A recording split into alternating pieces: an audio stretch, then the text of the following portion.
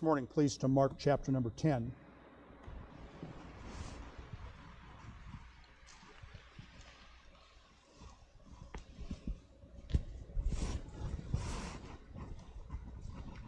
Mark chapter number 10.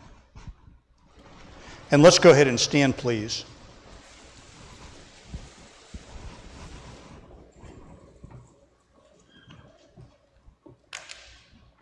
And of course, we're working our way through this gospel on Sunday mornings. We've been in it just about a year now. And I want to go back to verse number 13 and just begin to read through again some of what we have dealt with. And we will bring that part to a conclusion then this morning. So Mark chapter 10, beginning in verse number 13, we're going to read down through verse number 31. And they brought young children to him that he should touch them, and his disciples rebuked those that brought them. But when Jesus saw it, he was much displeased and said unto them, Suffer the little children to come unto me, and forbid them not, for of such is the kingdom of God. For verily I say unto you, whosoever shall not receive the kingdom of God as a little child, he shall not enter therein. And he took them up in his arms, put his hands upon them, and blessed them. And when he was gone forth into the way, there came one running and kneeled to him and asked him, Good master, what shall I do that I may inherit eternal life? And Jesus said unto him, Why callest thou me good? There is none good but one, that is God. Thou knowest the commandments, do not commit adultery, do not kill, do not steal, do not bear false witness, defraud not, honor thy father and mother. And he answered and said unto him, Master, all these have I observed from my youth. Then Jesus, beholding him, loved him, and said unto him, One thing thou lackest. Go thy way, sell whatsoever thou hast, give it to the poor, and thou shalt have treasure in heaven. And come, take up the cross, and follow me. And he was sad at that saying, and went away grieved, for he had great possessions. And Jesus looked round about, and saith unto his disciples, How hardly shall they that have riches enter into the kingdom of God? And the disciples were astonished at his words. But Jesus answereth again, and saith unto them, Children, how hard is it for them that trust in riches to enter into the kingdom of God? It is easier for a camel to go through the eye of a needle than for a rich man to enter into the kingdom of God. And they were astonished out of measure, saying among themselves, Who then can be saved? And Jesus, looking upon them, saith, With men it is impossible, but not with God, for with God all things are possible. Then Peter began to say unto him, Lo, we have left all, and have followed thee. And Jesus answered and said, Verily I say unto you, there is no man that hath left house, or brethren, or sisters, or father, or mother, or wife, or children, or lands, for my sake and the gospel's, but he shall receive 100-fold, now in this time, houses, and brethren, and sisters, and mothers, and children, and lands with persecutions, and in the world to come eternal life.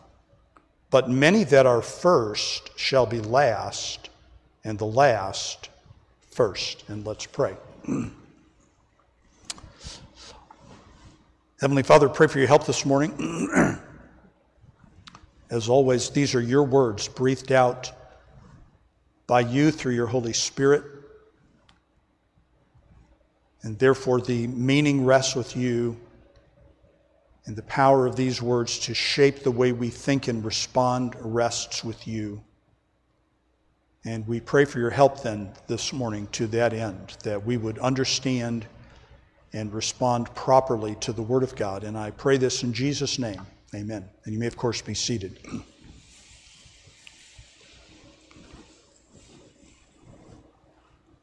Well, I mentioned last week that it's my opinion, my understanding, maybe a better word, that the two passages that we read there in verse number 13, the two incidents of the touching of the young children, even to infants, and the story of the rich young ruler are not separated from each other, but are necessary to each other to help fill out the understanding. The rich young ruler was inquiring about salvation. The text itself calls it eternal life, calls it the kingdom of God, calls it being saved, and it's all one and the same thing. How would a person be born again? How would a person become a believer in Jesus Christ? And I proposed to you last week that there is an amazing lesson about this salvation that Jesus teaches, which is that unless somebody comes as a little child, not when a little child, not that only the infants can be saved, but if you do not come as a little child, you cannot have it. And that is exactly what Jesus said in verse number 15, whosoever shall not receive the kingdom of God as a little child, he shall not enter therein. Jesus is the door. He is the doorkeeper. All who would enter will come in as small children. And when we ask ourselves, well, what does he mean by that? We immediately then are introduced to the rich young ruler who apparently has everything and brings it all to Christ. All of his status, all of his wealth, all of his self-assurance, his well-intended self-assurance about his religion, all is brought to Christ. And Christ then helps him to see what it would mean for him to come as a small child. He must sell all that he has, and he must give it to the poor.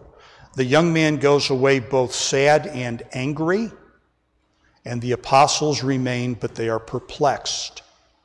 Jesus simply says it is hard for those who are rich to enter the kingdom of heaven. Something, by the way, that should not be lost in us living in one of the most affluent nations in the history of the world.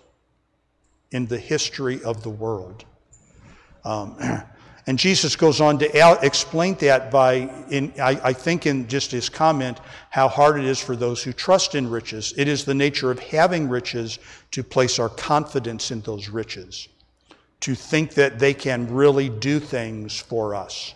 And I would just again point out, folks, that in America, we tend to think everything can be fixed if there was just more of this wealth. Every societal problem can be fixed if there was more money. Every educational issue can be resolved if there's more money. Every political crisis can be resolved if there's but more money. And if we can get the money to flow from the wrong hands to the right hands, then we can cure all kinds of things. There is this tendency among people to value wealth in an ungodly way. And so Jesus is not just making idle banter. And so the apostles come to the conclusion then that no one is going to get saved in that category, and Jesus says, well, it's possible with God. It is possible with God. And once again, the whole initiative and impetus for salvation is thrown back where it properly belongs, and that is upon the one who does the saving. That leads us then to where we will begin this morning, and that is with verse number 28. Peter, whom we know as the man who tends to put his foot in his mouth, is nevertheless a jewel to us because he does put his foot in his mouth, but he is always thinking. And you can just kind of see him standing there, chewing on all that is going on and all that has been said. And he just makes a statement. Matthew's account, which we will read in a few minutes, forms it as a statement and a question. The question in Mark's gospel is implied. We have left all and followed you. We have left all and followed you. The unasked question in Mark's gospel is, what about us? What about us? Where does that leave us? So, I've labeled this, and if you look at the sermon titles, however they get posted, whenever they get posted on the web, this is the title of the sermon. Another amazing lesson about salvation. Amazing lesson number one is that you can't get it unless you come as a small child. God doesn't need people to come in their fullness, whether that be intellectual fullness, moral fullness, financial fullness. God is not looking for those kind of people. They are most definitely unwelcome into the kingdom of God. Come as a child, come needy, come empty, come needing something, not bringing something, and you can have it. Well, where does that leave those of you that have it? Where does that leave those of you who did come as little children? What about you?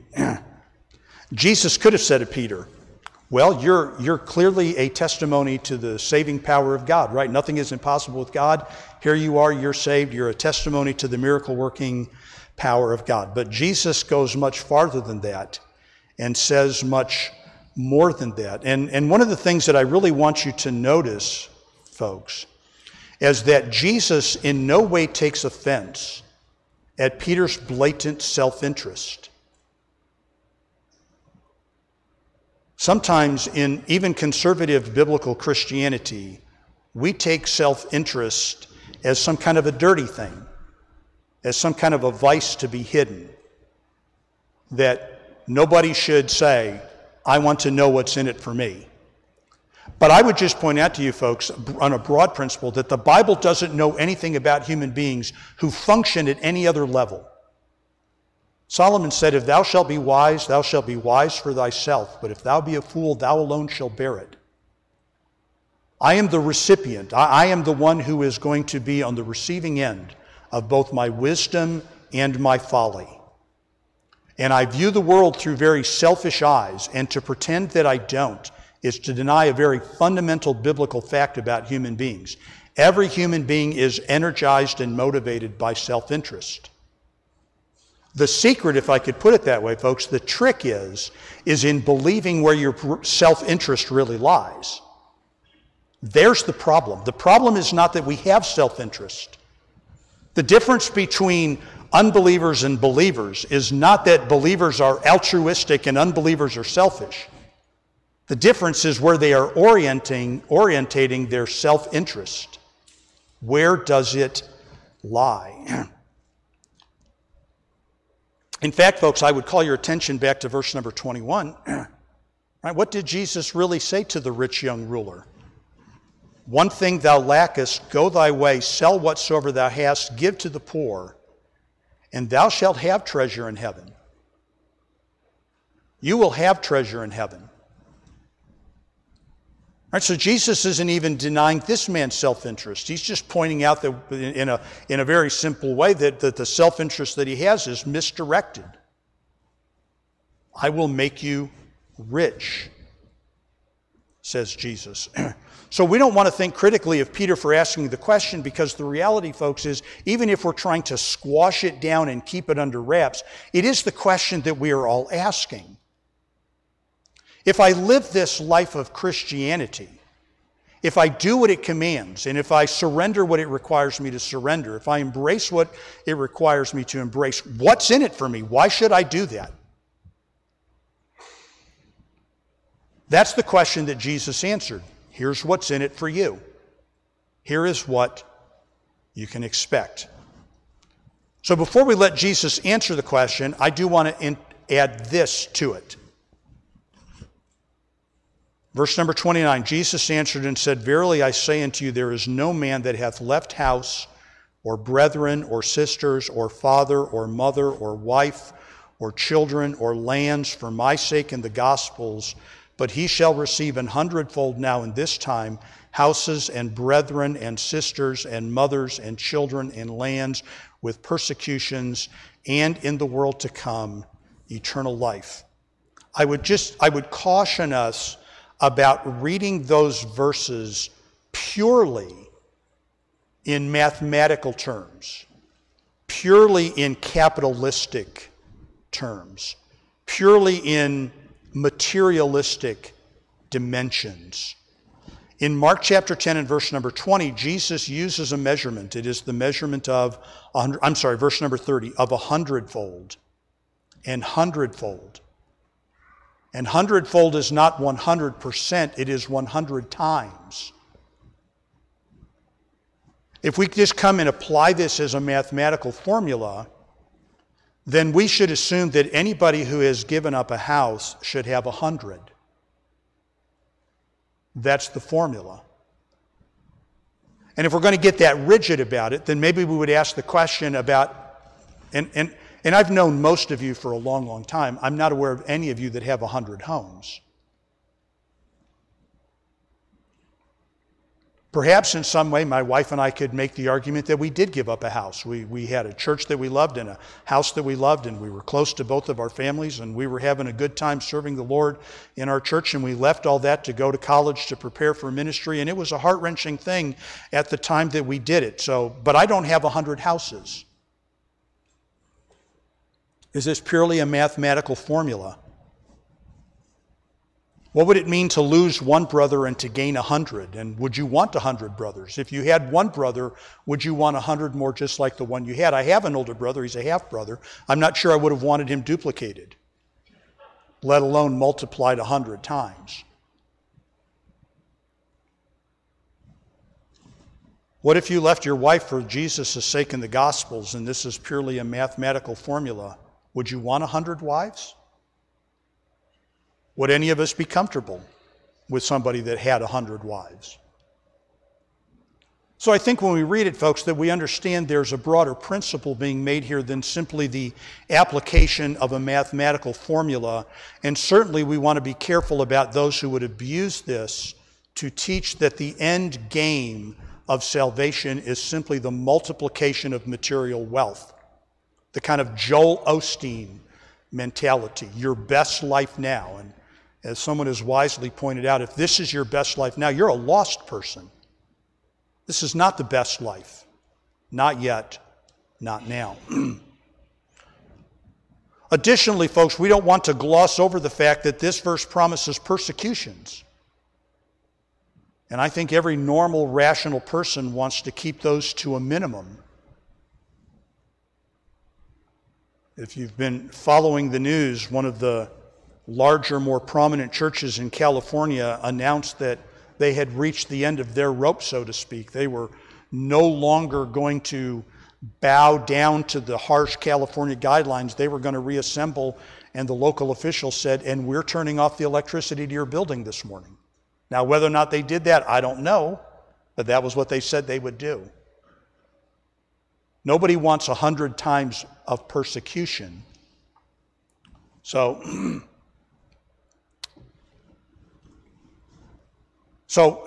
I'm just pointing out, folks, Jesus is saying something. He's saying it accurately, saying it truthfully. He's saying it as God, the God-man. He's saying it divinely. But it's not a grid that you can put over your life and where you can do the math and go, I gave $1, so I got a $100 check coming, and I would expect that. And if I don't get that, God has somehow lied to me. And even more emphatically, folks, to defend what I've just been arguing, is that we don't see that duplicated in the life of Peter. Notice that Peter makes a very emphatic statement there in verse number 28. We have left all, and we have followed thee. We have left all, and we have followed thee. Let's begin to ask ourselves how this might all play out from the way the Lord responds to that, right? How do I interpret Peter's statement? Right, Jesus said to the rich young ruler, sell everything, give it to the poor, you will have treasure in heaven. Peter said, we did leave everything. In what way did Peter leave everything? If you want to turn to it, you can turn back to Mark chapter 1. I just want to read a few selections of verses, right, so we can refresh the life and ministry of Peter. Right, here is Peter, emphatic and clear. We left everything. But I would point out to you folks that he didn't leave everything the way that Jesus instructed the rich young ruler to leave everything. Mark 1:16, now as he walked by the Sea of Galilee, he, and of course the he here is Jesus, saw Simon and Andrew his brother casting a net into the sea, for they were fishers. And Jesus said unto them, come ye after me, and I will make you to become fishers of men. And straightway they forsook their nets and followed him. Peter said, we've left all. Jesus didn't say, no, you didn't. No, you didn't. You didn't leave everything. But they left their nets. Mark chapter 1, verse number 29, and forthwith when they were come out of the synagogue, they entered into the house of Simon, that's Peter, and Andrew, with James and John. Jesus told the rich young ruler, sell everything you have, give it to the poor. You'll have treasure in heaven. Take up your cross, follow me. Peter said, we've done that. Jesus didn't say, no, you didn't. You still have a house. No, you didn't. You walked away from your nets.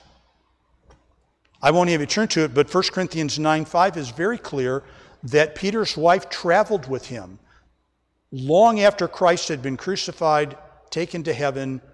Peter, in his apostolic ministry, all those places in the book of Acts where Peter is traveling, folks, his wife is traveling with him. 1 Corinthians 9:5, have we not power or the authority to lead about a sister, a wife, as well as the other apostles, and as the brethren of the Lord and Cephas? Paul pointed his finger at Peter and said, Peter travels with his wife. So in other words, folks, there's something going on here. There's much, much, much more going on here than simply the mechanical abandonment of property, the legal transferring of real estate ownership,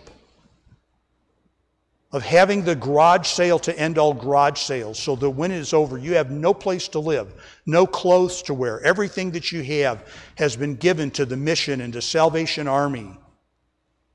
And you are now destitute, but you console yourself with treasure in heaven.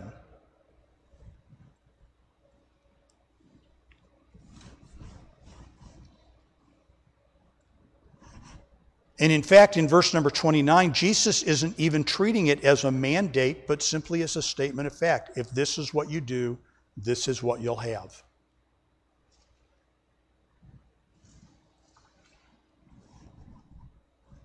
And one of the things that you will have are persecutions, the pressures that come.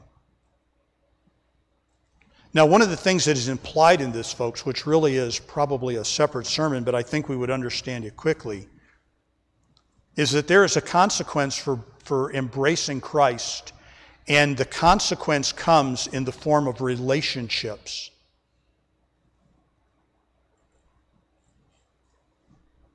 There's a lot of talk in the conservative evangelical world about having a relationship with Jesus. That's a good thing. The Bible is pretty clear that to have a relationship with Jesus may put other relationships in jeopardy. Relationships with your own parents, with your own children, with your family members, with the unbelieving world. This is why there will be persecutions to select Christ. We kind of worked our way through this a couple of weeks ago, 1 Corinthians 5. The ultimate theme of the passage, 1 Corinthians 5, of dealing with a young man in his sin is that our loyalties must lie with Christ, and when they lie with Christ, that means they sometimes come at the expense of people.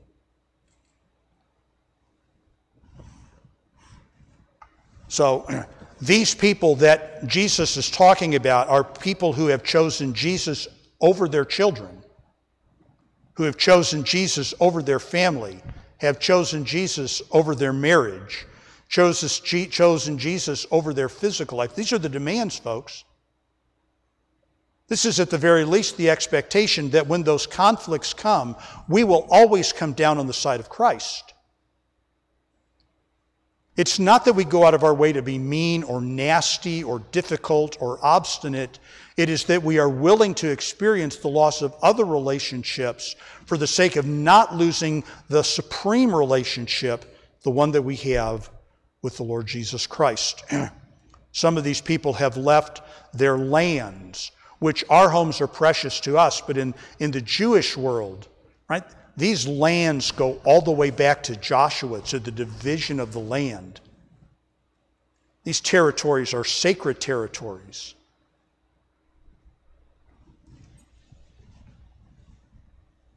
So we recognize that there is a demand being made here that is as much emotional than there is mechanical. We could put it this way, folks. What if the rich young ruler had done that? How would we interpret this? If he did go out and sell all of his goods, but his heart went with him. In other words, what if he was like Lot's wife, right? This was the problem with Lot's wife. Her body left Lot, but her heart didn't. Is that adequate? I will do mechanically what is compelled of me, but inside I'm not doing it. Hey, listen, I live in that world. I put a mask on my face, but my heart is in non-compliance. Does that count for anything? Perhaps physically.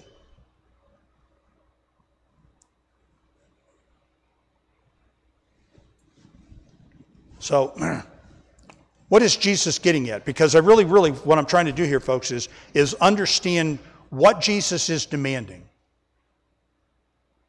And it's a legitimate question. What if the demand really was that we had to go home this afternoon, put our houses on the market, sell them, put our cars up for sale, sell them?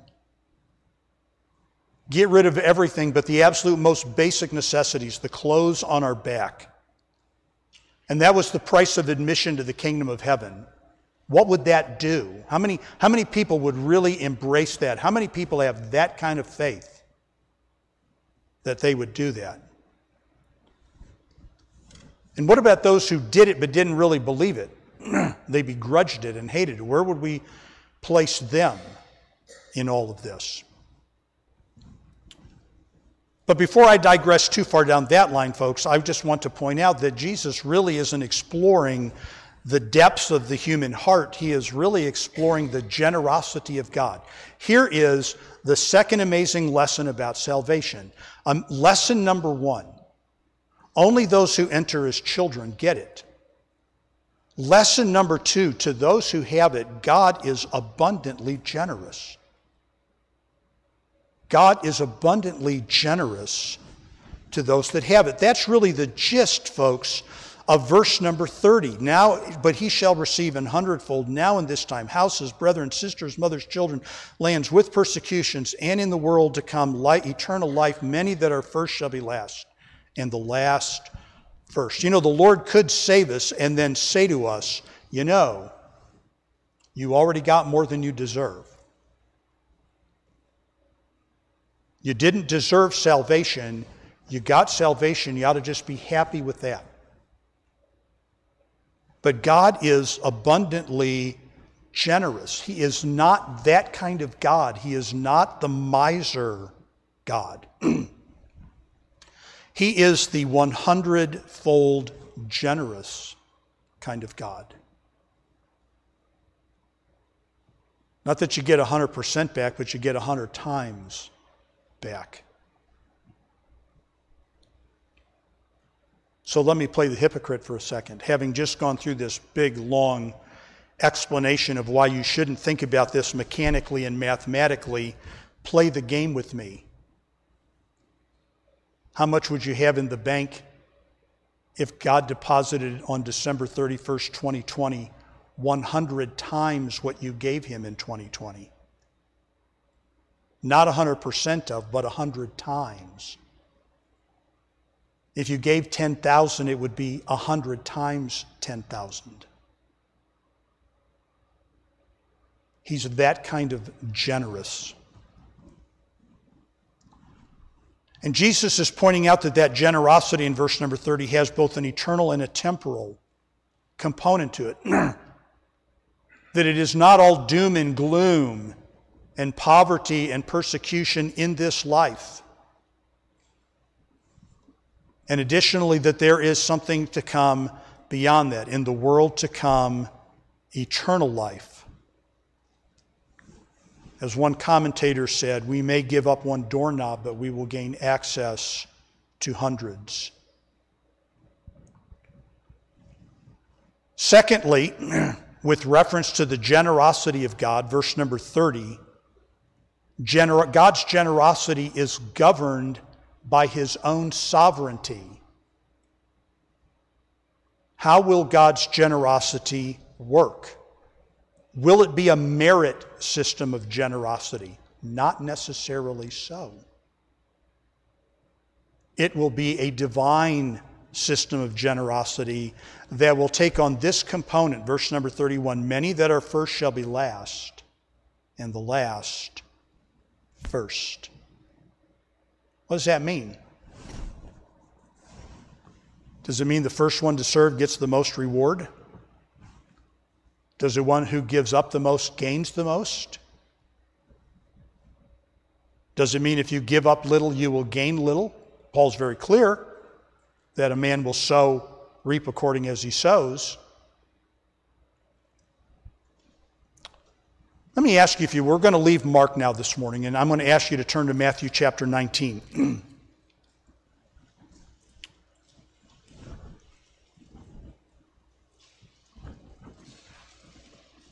Matthew 19 is simply helpful for us in understanding what Jesus means by the first shall be last and the last shall be first.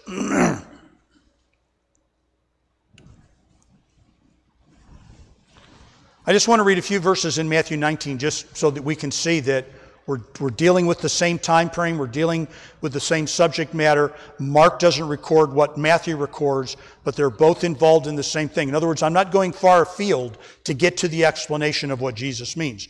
Verse number 13 of Matthew 19, then there were brought unto him little children that he should put his hands on them and pray, and the disciples rebuked them.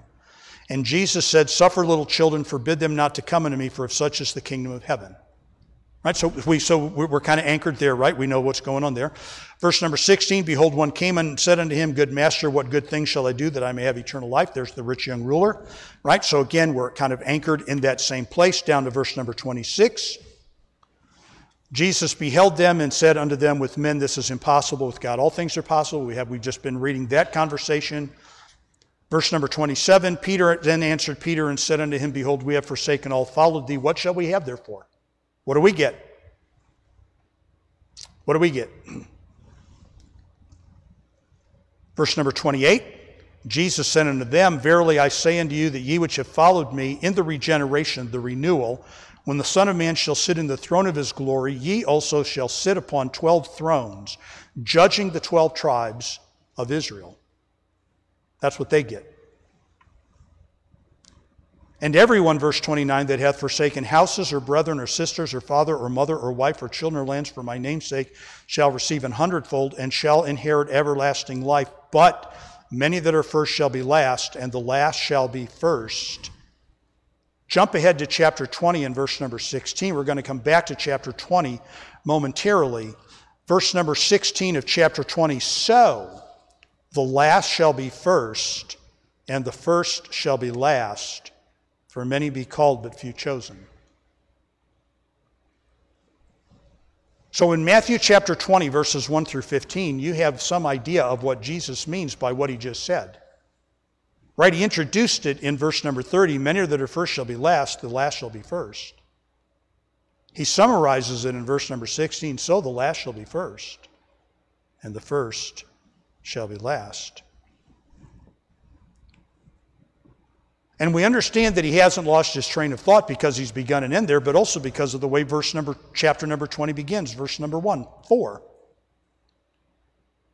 Or as we would most likely say, because. Many that are first shall be last, and the last shall be first, because the kingdom of heaven is like this. Because of the nature of the kingdom of heaven, this is why it's going to be this way.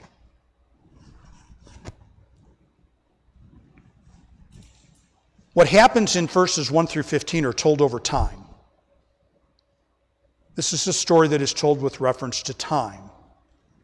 Verse number 1, the kingdom of heaven is like unto a man that is an householder, which went out early in the morning to hire laborers in his vineyard.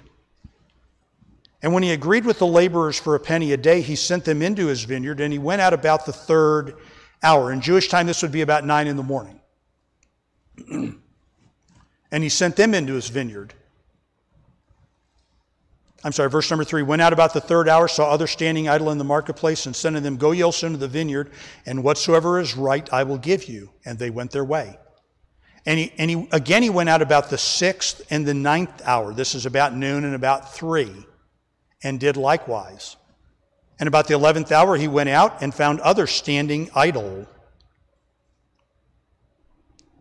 and saith unto them, Why stand ye here all the day idle? They say unto him, Because no man hath hired us. He saith unto them, Go ye also into the vineyard, and whatsoever is right, that shall ye receive. So when even was come, the Lord of the vineyard saith unto his steward, Call the laborers, and give them their hire, beginning from the first, or the last unto the first. And when they came, they were hired about the 11th hour. They received every man a penny. But when the first came, they supposed that they should have received more. And they likewise received every man a penny. And when they had received it, they murmured against the goodman of the house, saying, These last have wrought but 1 hour, and thou hast made them equal unto us, which have borne the burden and the heat of the day. But he answered one of them and said, Friend, I do thee no wrong. Didst not thou agree with me for a penny? Take that thine is, go thy way, I will give unto this last, even as unto thee. Is it not lawful for me to do what I will with mine own? Is thine eye evil because I am good? So the last shall be first, and the first last. For many called, few chosen. So the story is told over the course of time. In this case, it's told over the course of a day, from early in the morning till late in the evening, with intervening series of hours given for the workers. Secondly, it is told only about willing workers. Nobody is conscripted. All are looking for employment.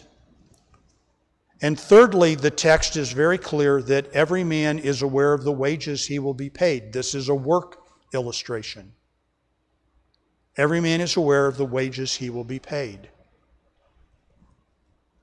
So nobody works blindly. Everybody knows what they will be paid. But when payday comes, verses 8 through 12, every man gets the same wage, even though not every man has worked the same amount of time. And I think, folks, that we would know enough about human nature that none of us would think that that is fair. None of us would think that that was fair. If a guy hired you to dig a hole in his backyard and you started digging the hole at 6 o'clock in the morning and he agreed to pay you $100 for the day, and at 5 o'clock at night a guy showed up and grabbed a shovel and started digging in the hole that you were digging, and when the day came to an end, you got 100 and he got 100, you would not be happy. I would not be happy. I would argue that there is something fundamentally unfair about that system. I don't know, I might even throw some rocks through some windows or maybe burn down somebody else's house to make a point. That was sarcasm if you didn't catch it. What does the master say? In other words, what is the divine perspective on this scenario? The divine perspective is, verse number 13, everybody got what you were promised. Everybody got what you were promised. Whatever is right, you'll get. Whatever is yours, you will get. In other words, folks, if we could read it back into this, okay? If I could read it back into Mark's gospel or into Luke's or Matthew's gospel, Matthew 20, verse 19, 29. The promise of 100-fold is not being undone here. Jesus is not going back on his word. Everybody got what they were promised. You knew what the wage would be. You agreed to it. 6 o'clock in the morning, you want to go to work? Yes, I want to go to work. I will pay you a penny. Okay, I will work for a penny for the day. Jesus hasn't gone back on that. Hasn't taken back his word, hasn't reneged.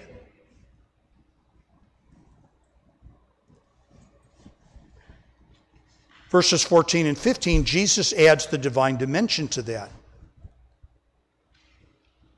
Take that thine is and go thy way. I will give unto this last, even as unto thee. Is it not lawful for me to do what I will with my own?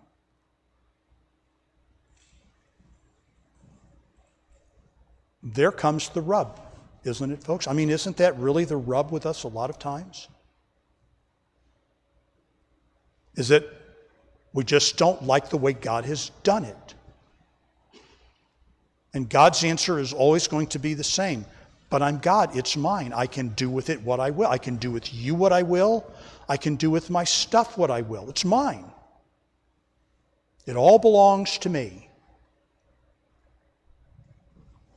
And then Jesus asks the question that we need to be asked periodically. Does God's generosity to others offend us? Is thine eye evil because I am good? Does my generosity to another frustrate you?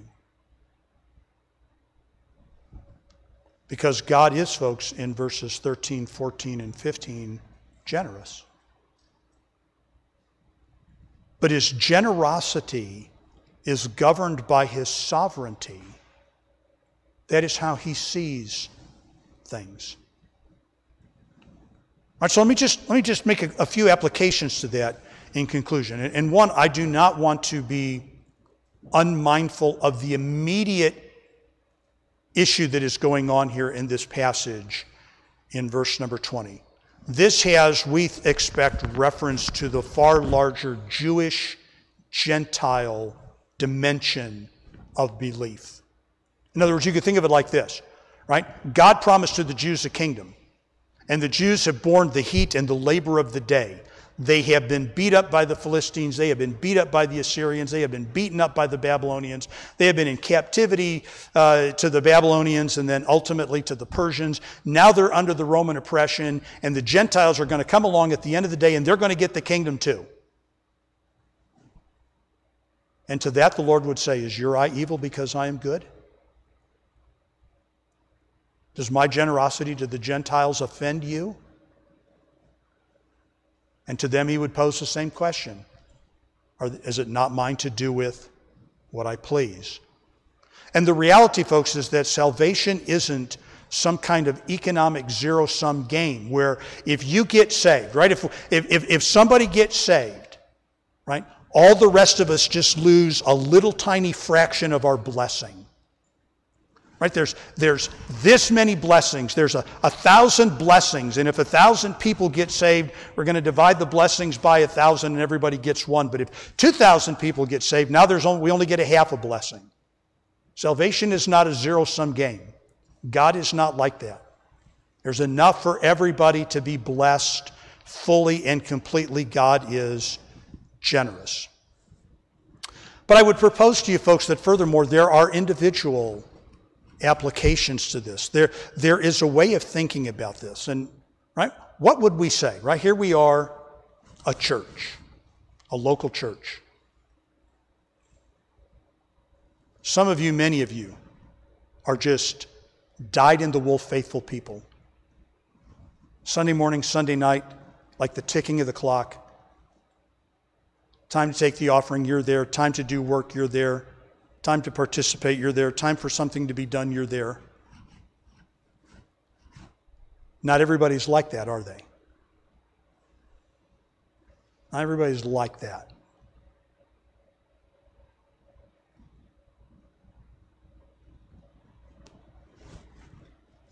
Is God unjust to bless those people? Does he have the right to be generous with them?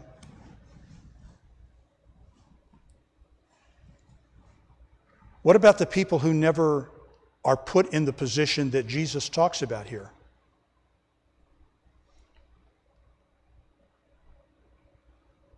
What if the Lord is generous with my children? What if the Lord chooses to be generous with my children? I can read through this and I can ask myself, have my children had to forsake houses? Or brethren or sisters? Are my son and my daughters alienated from each other over the cause of Jesus Christ? Is there that kind of division? Has one of them paid that price, standing up for Christ and being rejected by their family members? That's never happened to my children.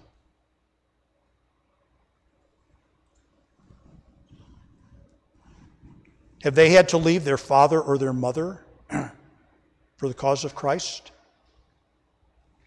Has Mom and I's lifestyle been such that they want to be faithful to the Lord and have to separate themselves from me? Have they ever been in that position? No, not to my knowledge. Well, what if the Lord wants to be generous to them? Is my eye going to be evil because God is good?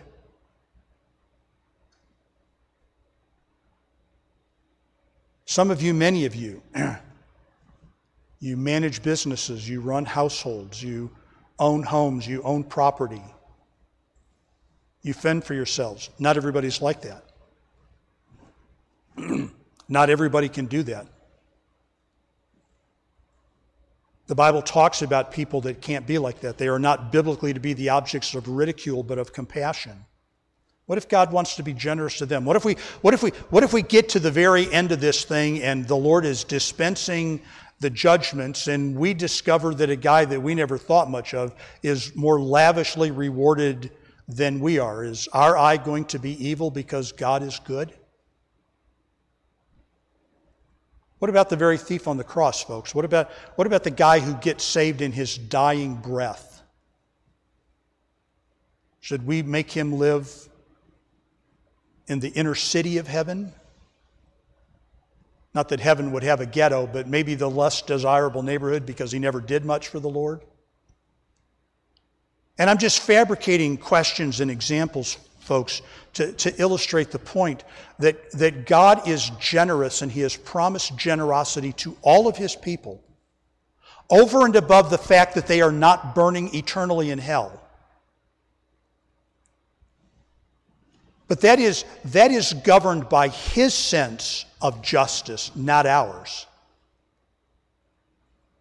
That is governed by His generous nature, not the nature of a mere human being. And so, the last will be first. First will be last. No injustice will be done.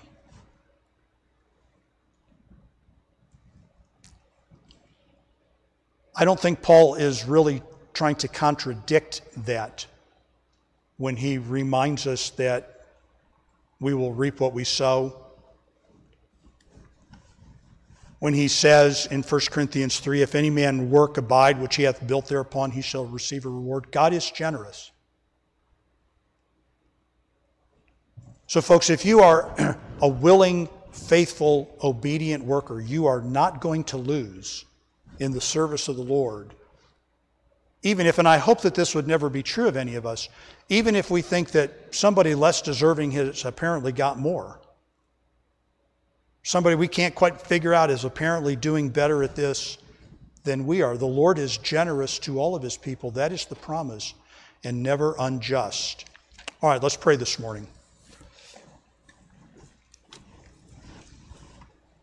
Our Heavenly Father, I pray that You would help us to think about these matters as You do, and I pray that we would desire above all things to be faithful.